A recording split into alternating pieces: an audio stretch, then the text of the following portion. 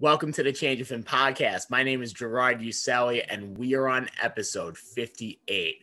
Through one person's perspective at a time, we are exploring the change within people as they've experienced things through their lives, good, bad, and everything in between, to ensure that we are all human in the way that we grow throughout the process of existing. And in that case, I have a very special guest today.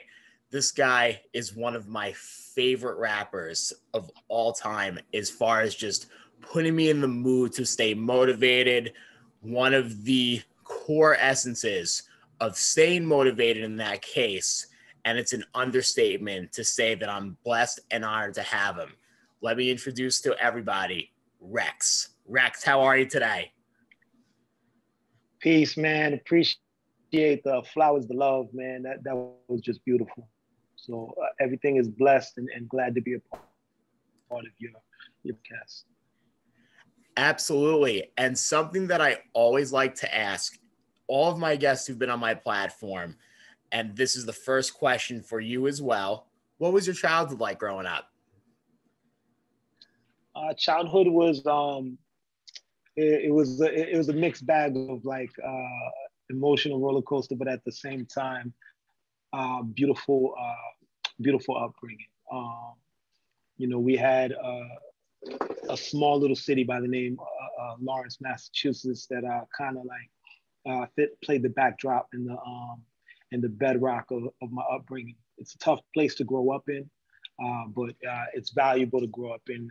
You get so many experiences, good and bad, and coming up with my mom, being a young teen, raising myself and my sister Nakia before my little sister was born. It was incredible to like see her work hard to like get us everything that we were able to achieve in our life, mentally, spiritually, and physically. So I'm very appreciative of the good and the bad that came about in my childhood. I think to also level off in the sense of conversation, especially in valuing work ethic as a young age. So for myself, my father was in the millwrights as a construction worker. And throughout maybe the first 5 to 8 years of my life, I didn't really see him very much because of the demand of his job. And a little, maybe like a few years later, it did help me realize how much he's been working to lay a foundation as a high school dropout, and then understanding that it takes the 10,000 hours in his perspective for me to understand how things have been. So my question to you is, when did you realize, as far as for the parental figures in your life, for you to understand, wow, they're really doing everything they're doing for me? I think it was the village mentality, honestly, without me truly being able to expound or understand how to express that as a youth. Later on in life, it became quite apparent that it was the village approach to raising us that really affected me most, and it was their hard work as that village and that culture that created a desire within me to pay it forward the same kind of way for the individuals that come after me. And I'm talking about my legacy, my progeny, but also any of the youth that I affect through music, through social activism, through anything that I do. I think of that village mentality and that hard work and effort to pay it forward throughout, not just my family location, but like where I grew up. It wasn't just about mom, dad, brothers, sisters, uncles, aunts, cousins, nieces, nephews. It was these individuals who were neighbors, many times were uncles and aunts. I was calling a neighbor an uncle. I was calling a lot of individuals who were in our surrounding territories uncles and aunts. And it was that culture that kind of cultivated something in me, long lasting now. Absolutely. And then in the essence of having that community relations between people who are around you, I'm a firm believer that we are all products of our environment. So to take a little step back on the next question, I wanted to ask you this as kind of like a first part. How did you stumble upon rap music between your environment? So growing up in Lawrence, like I said, it's a small city, but is a city affected quite profoundly by the state of New York. Uh, you have a lot of individuals who migrated north into Massachusetts from New York via the Caribbean, uh, specifically in Lawrence. It's a lot of Dominican, Puerto Rican heritage, and then through the Black migration, there was a lot of individuals who came from the South north into Lawrence. And the reason why individuals ended up in Lawrence was because of the textile mills and the industrial, just post-industrial revolution. Industrial revolution, excuse me. There was a need for workers in this location, and this was one of the most prominent areas for workers in the mills. And so after that, individuals migrating into that area, there was still an influx and a rotation of individuals coming in from New York. And I think within that rotation, there were individuals going back to New York, hitting the sounds of the city and coming back to a small city like Lawrence and bringing in what was brand new. And what was brand new was the sound of the Bronx and hip hop music. And by that, by way of that kind of rover, I was able to get my first impressions of what hip hop was. And I was a breakdancer first. I was a b-boy in a group called Funktown Connection, and that was a major thing, a major starting point for me before I gravitated to the mic. Yes, and then going from there, especially that you got your footing, not a play on words, but you doing that, that was good though. Doing that within breakdancing. I wanted to ask, how did that kind of transpire you to then start using your voice from the music that you were dancing to? Like, what was kind of the core element that brought you from being on the floor to being on the mic? It was movies like Beat Street and Wild Style and the breaking films that we would go see at this small little cinema in our town. And Beat Street in particular was the one that had me gravitating towards the mic, because I was watching for that part of the culture again that was about the dancing aspect. But when I saw Kumo D doing the Christmas rap, that was one of the first things that kind of like really motivated me to, there's a story that goes around, and it goes like, I would go to the schoolyard and I would continue to, I rehearsed and I would recite the Kumo D Christmas rap on this little makeshift stage in the back of my elementary school. And a girl called me out. She said, "That's not your rhyme." And so I had to prove myself by starting to pen my own rhymes, and started writing my first rhymes. And my first rhyme was called Puma. And I would recite Puma on that little makeshift stage, and started to get some attention in the schoolyard, and the rest was history for me. Did you feel like you had the sense of nerves even as a kid growing up? Or this happens to people a lot that I speak to. Some people, especially in like their youth, around like a kid's age, if they're put under pressure in those moments, they have an easier time thriving, being in front of people. How are you towards crowds? I'll be honest, I feel like even to this day, that's the reason why being in the tough moment has always been, my go-to, my goal. I crave kind of that moment to prove myself in those instances, because being the oldest of my siblings, but being the youngest, kind of hanging around my older cousins and stuff like that, I always had to kind of prove that I wasn't afraid, and that I could be outspoken and not be overlooked in those kind of circumstances. So I was always attempting to prove myself kind of with my older cousins and stuff like that. and have my voice kind of stand out. Because when you're young and you have the little squeaky voice, uh, that's kind of where I was as a little kid, as we all are. And I had to really prove myself and find something that kind of made my voice profound.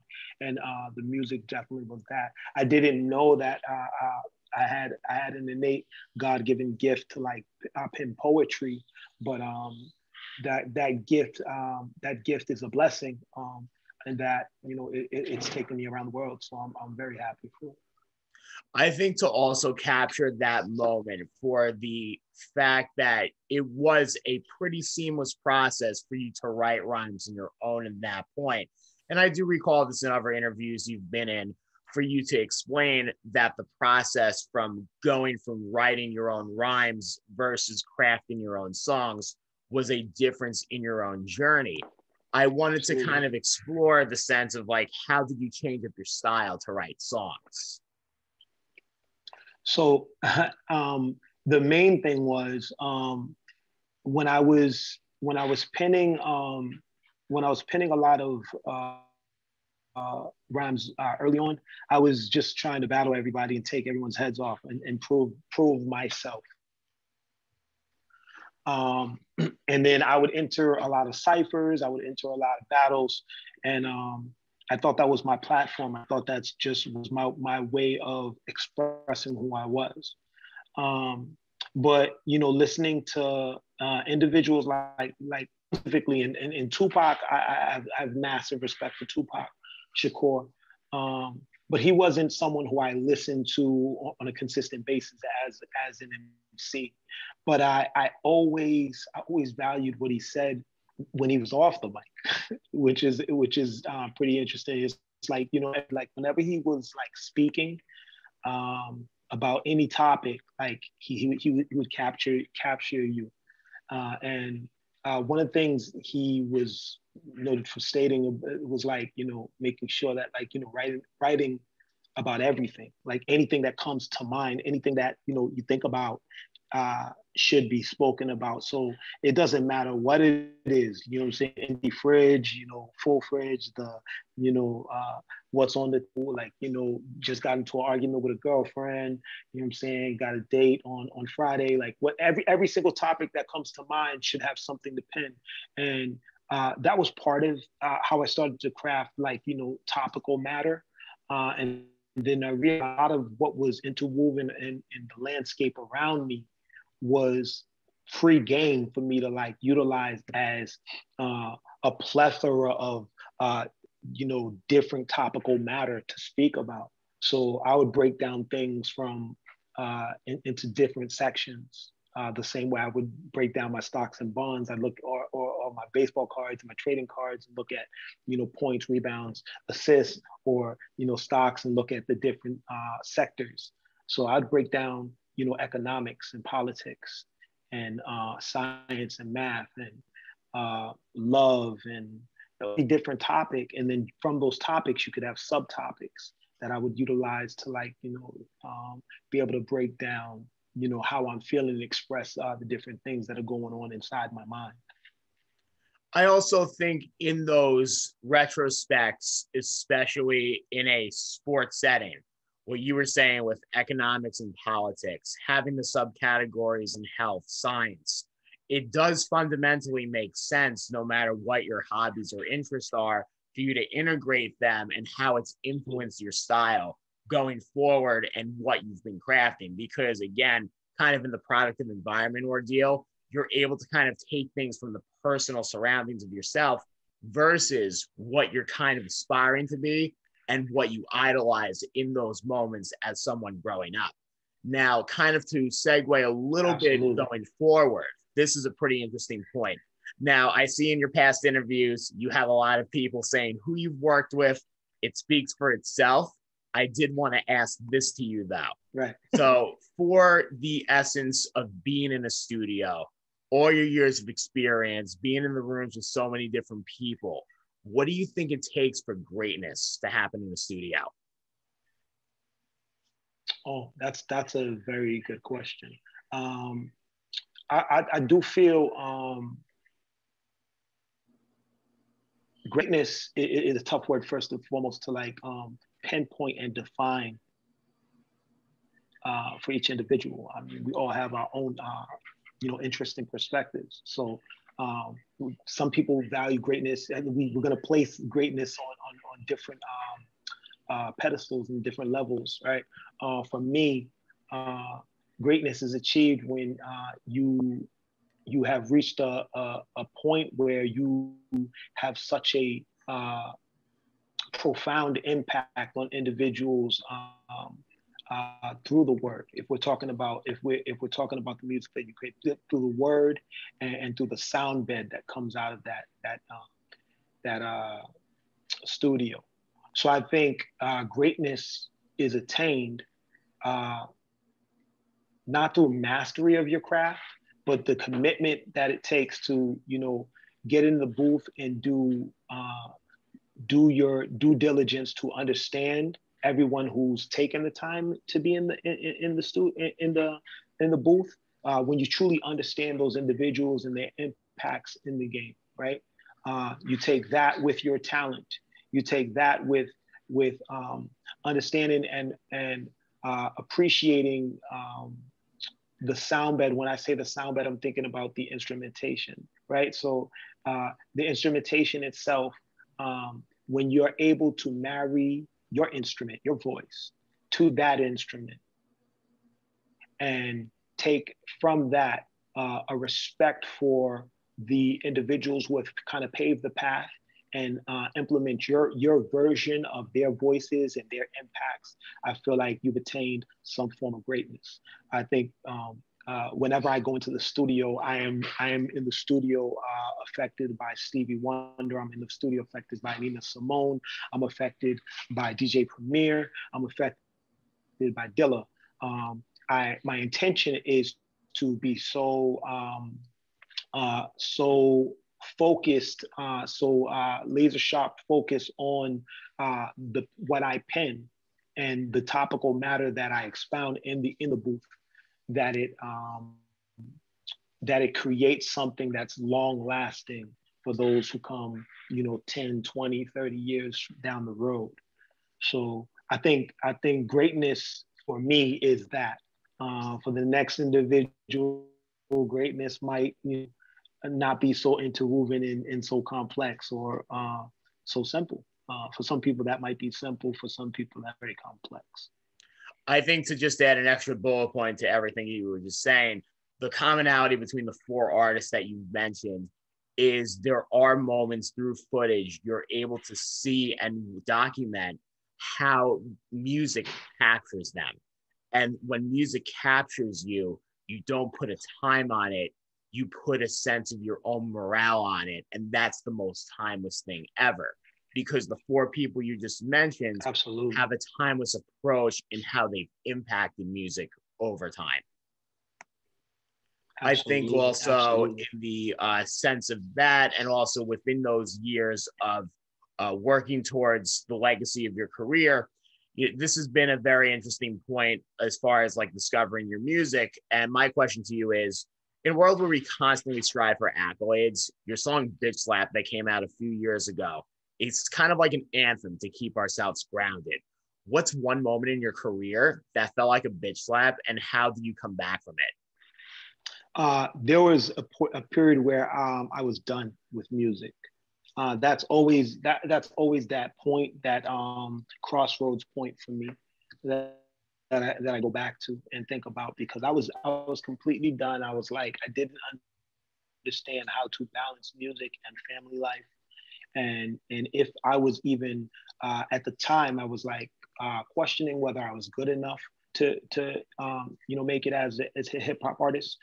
And I still was at a period where I was questioning to even make it as a hip hop artist. So there were so many questions I had, unanswered, and so many voices around me telling me which way to go to make the right decision. And at the same time, I had so much going on in my personal life outside of like my career. And because at this time I was still working a 9 to 5, and working a 9 to 5, being a newly married man, having a newborn son, and being at a period that's was absolutely a crossroads. Do you decide to continue on this musical path journey, or do you decide to, play it straight and work the 9 to 5 job, keep the career safe, the wife, the child, and follow that path.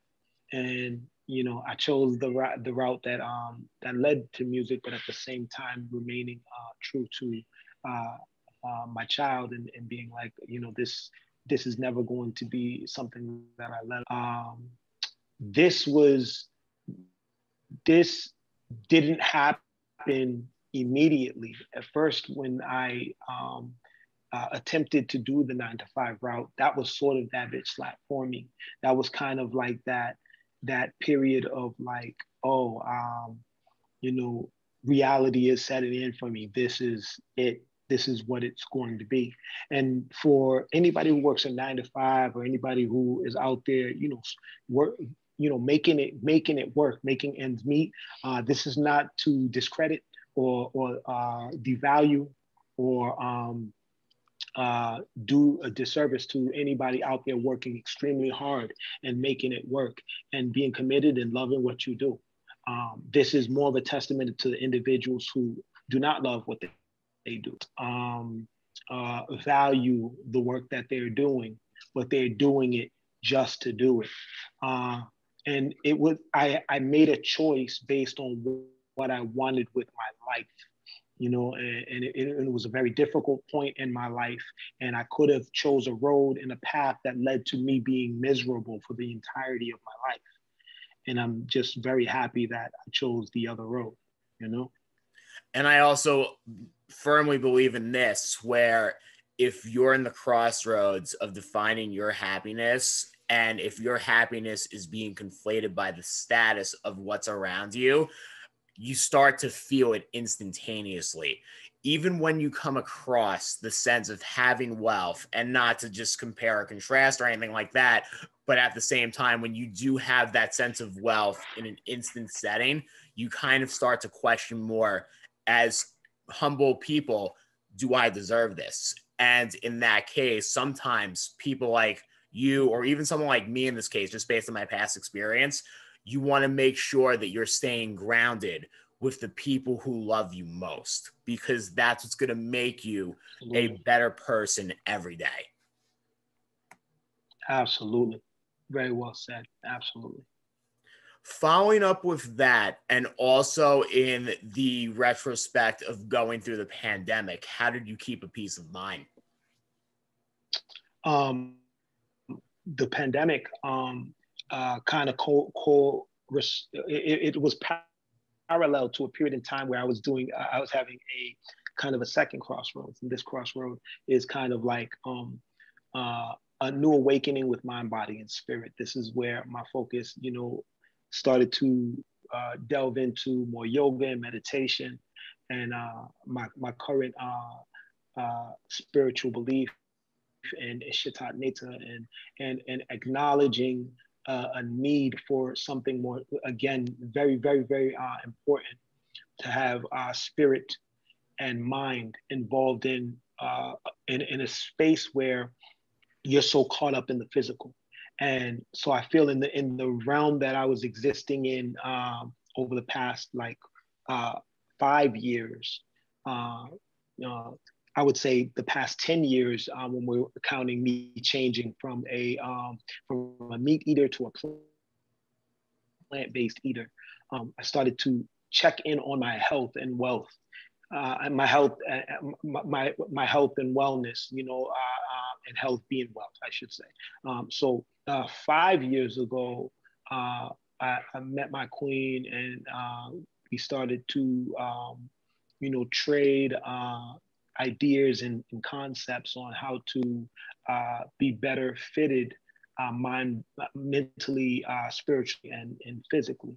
And so we've been doing this growth thing together in unison, and within our village and growing the individuals around us and creating forms for individuals to better equate themselves with a higher vibration.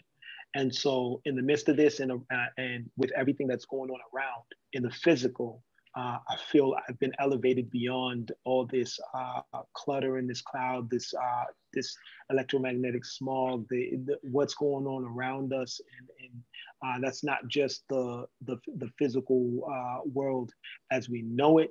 When you step outside your doors and you see the pandemic, but I'm talking about what we hear from media, from social media, from the news, from anything that is toxic. I've felt my parallel during this existence has been better equipped for this pandemic and all the toxicity around me because of the things that I was doing, preparatory steps that we were making prior to the pandemic actually occurring. So those realities of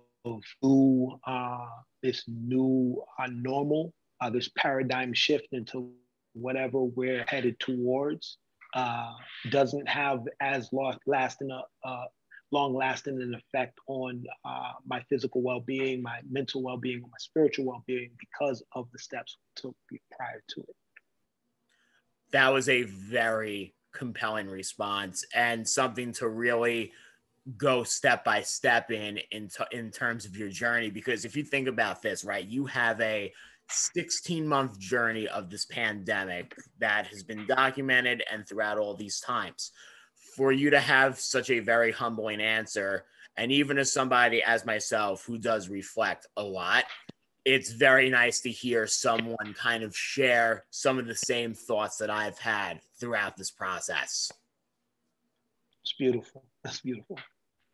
In 20 years of crafting music, as someone who's had so many projects out throughout the essence of time, what do you think makes people stay a part of your journey? The ability to relate, I think, more than anything. I've always been one who, and I've been talking with a lot of people about getting back on the road again. I've done big shows and I've done smaller shows, but I've always been taken a liking and been fond of smaller shows, little intimate setting. Creating a following and a group of individuals, a village on a smaller scale has always been of bigger value for me than creating something of large scale and being lauded and loved and adored from a distance never really meant as much as being face to face with a true hardcore fan who we can have an intimate lunch together and have a dialogue about hip hop and why we share this connection through hip hop. And I think a lot of the individuals I've dealt with through music on a personal level who listen to me and will listen to me for time immemorial can attest to that idea. Like anybody who's reached out to me through a DM, because I'm not a social media person, I'm not big on social media, but I understand the necessity of it to some degree. And when I do utilize it, I need to make sure that I interact with each and every individual who ever reaches out to me and truly interact with them. I care for individuals, period. Not just, those in my inner circle, but individuals that are calling out and that you can truly, feel their energy and sense and feel that something just isn't right. I care for them, and I do that because my innate energy, like the energy that used to be lying dormant, but now is activated through my consistent meditation and my connection with the trees and the plants and the flowers and everything that is around us. That true nature of self makes me want to interact with individuals and have individuals like that around me. And I think That's the type of individuals who, gravitate towards my music. That's the type of individuals I appreciate being with my music. And for the other individuals, I never would say like, don't listen to what I do, or I don't rock with you, but everything happens in its due time. So individuals may get it later and rock with it later, or they may never rock with it. For the ones that have the opportunity to appreciate the art that I feel I've put forth, I'm thankful. And for the ones that get it later, I'm just as thankful. I also want to say this, and I'm only going to speak in the point of your view in this maybe 30-minute conversation I've had with you so far. Something that I've kind of understood as far as being someone who likes to travel myself, and kind of alluding to your points, what I firmly believe in myself is I like to feel like I'm at home in other people's states and kind of the surroundings aside from that, but aside from my home, versus feeling like I'm just on tour and being like, okay, I'm at this state, I'm doing these things, but who am I connecting with? Because people like to sightsee, right, which is all fine and dandy. But at the same time, when you're just sightseeing and just embracing the moments that are not really related to other people, you kind of get lost with yourself. So your points from before are things that I resonate with a lot as somebody who just likes to personally travel and meet people myself. Yeah, absolutely. That's so very true. And honestly, being in Europe so much, it became important for me to like start to learn some of the language. Another German being a very big part of Europa, and like the whole area landscape outside of like Eastern Europe. I thought it was necessary for me to start studying and immerse myself in some of the culture out there. And a lot of the places I was visiting, I was always in Austria, I was always in Switzerland or Germany. And, this is a language that connects the dots in a lot of these locations.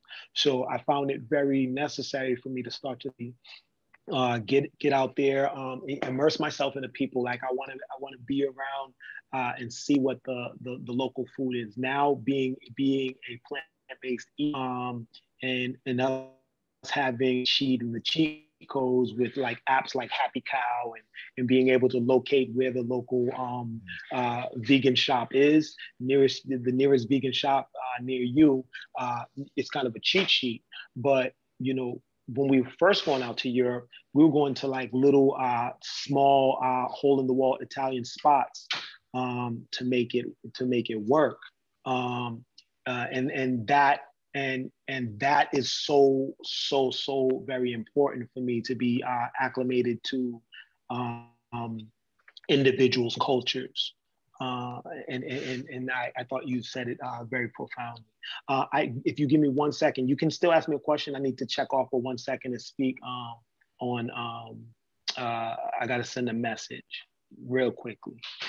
Sure, absolutely. And just to give you like a second to reflect on this as well. So my final question to you, as you are doing that, is something that I always like to ask every one of my guests who's been on the platform so far. So with that being said, and something that ties into the narrative of the Change Within podcast, is what the biggest change you want to see for yourself is. So the biggest change, I think it's not that I so much want to see, I want to continue to develop, is the growth to a higher version of self, to the point where I've reached and attained the higher consciousness. Higher consciousness and knowledge of self is so paramount for me.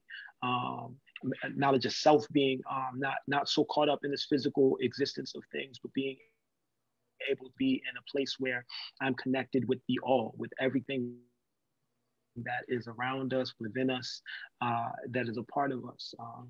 I am seeking that to be one with those who came before us, who come after, who understand that time and space is an illusion.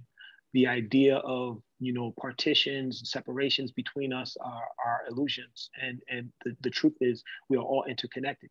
Our energy is interconnected. And I want to be a better version of and reflection of something divine, something higher than self. And that's the true knowledge, that's the true key, and that's the true change that I seek.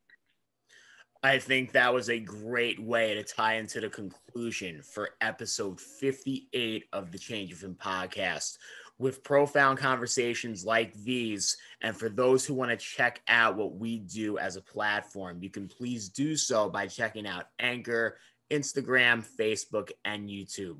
REKS, thank you very much for joining me today, and have a great rest of your day. Peace and blessings. And like I just want to say, Ankh Oja Seneb, that's something we say.